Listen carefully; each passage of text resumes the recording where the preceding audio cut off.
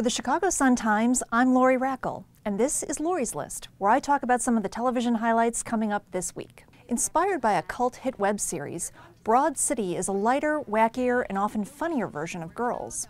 The body comedy Central series stars Upright Citizens Brigade talent Alana Glazer and Abby Jacobson as underachieving, uninhibited 20-something New Yorkers looking for a good time and giving one to the audience in return. You took all of his office supplies? Listen, what I do at my place of work is none of your goddamn business, okay? Okay, I think you really need to be fired. It's a sweet story of friendship coated in a tart tale of arrested development, spiced up by the likes of guest stars Fred Armisen, Chicago stand-up comic Hannibal Buress, and co-executive producer Amy Poehler.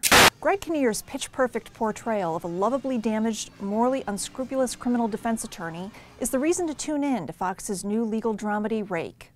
Kinnear plays Keegan Dean, a divorced dad and self-destructive addict, with a life full of chaos and a docket full of cases that no one else wants.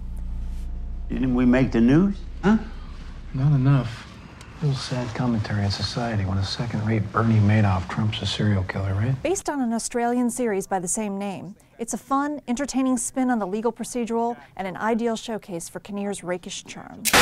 Christina Ricci does a haunting turn as the notorious hatchet swinger Lizzie Borden, the young woman accused of brutally murdering her father and stepmother in their Massachusetts home in 1892.